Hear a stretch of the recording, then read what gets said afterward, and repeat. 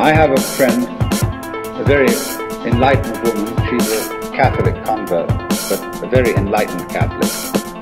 And in her bathroom, she has on the pipe that connects the tank with the toilet seat a little framed picture of an eye.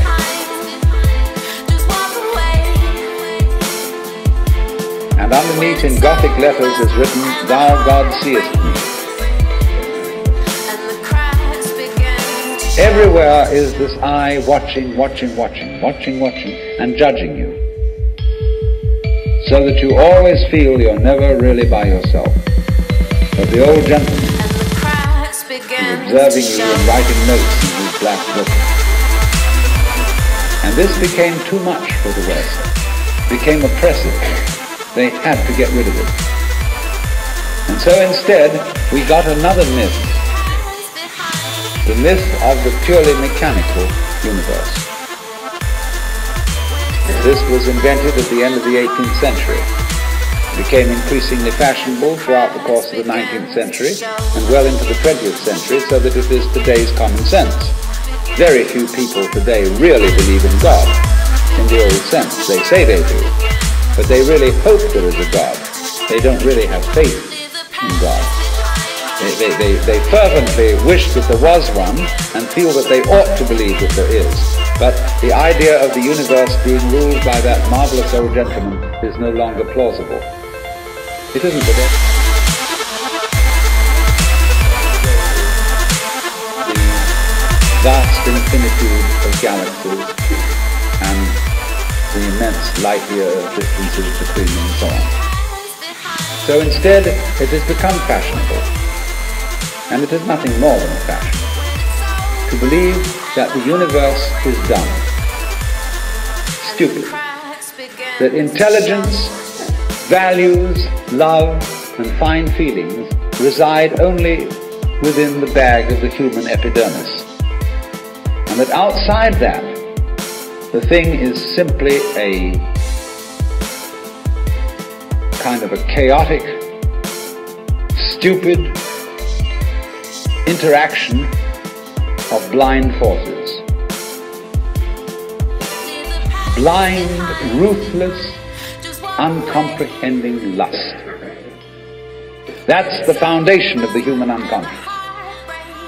And similarly to thinkers like of the 19th century, like Ernst Haeckel, even Darwin, T.H. Huxley, and so on, there was this notion that at the root of being is an energy.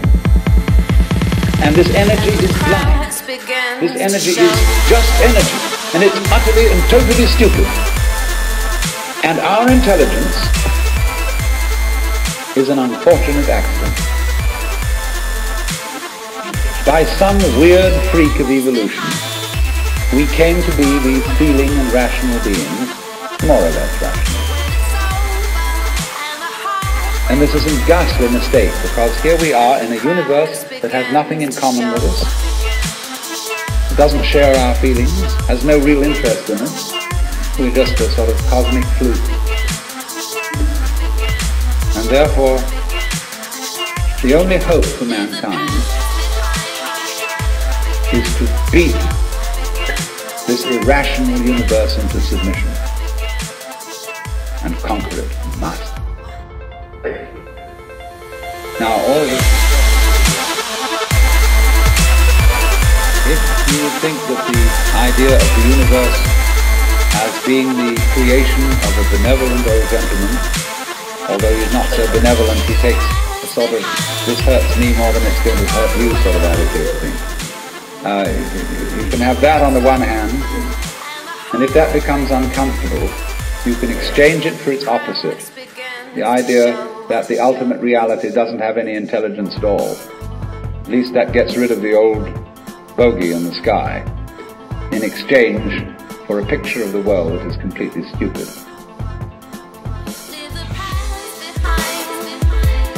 Now these ideas don't make any sense, especially the last one, because you cannot get an intelligent organism, such as a human being, out of an unintelligent universe. The saying in the New Testament that figs do not grow on thistles nor grapes on thorns applies equally to the world. You do not find an intelligent organism living in an unintelligent environment.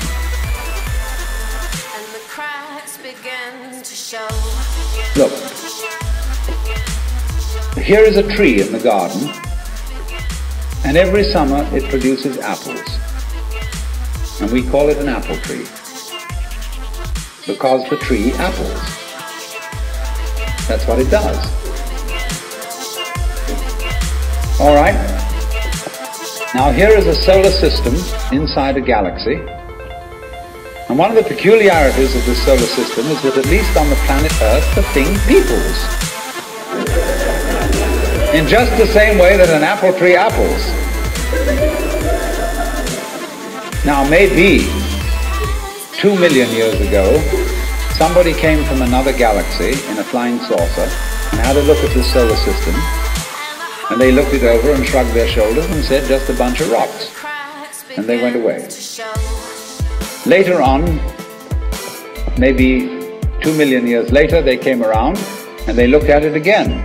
And they said, excuse me, we thought it was a bunch of rocks, but it's peopling. And it's alive. After all, it has done something intelligent.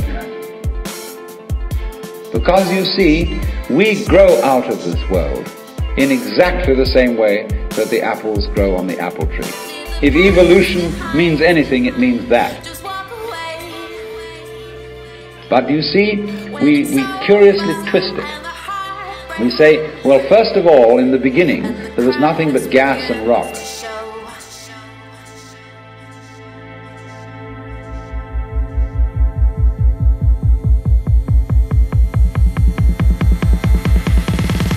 And the cracks began to show.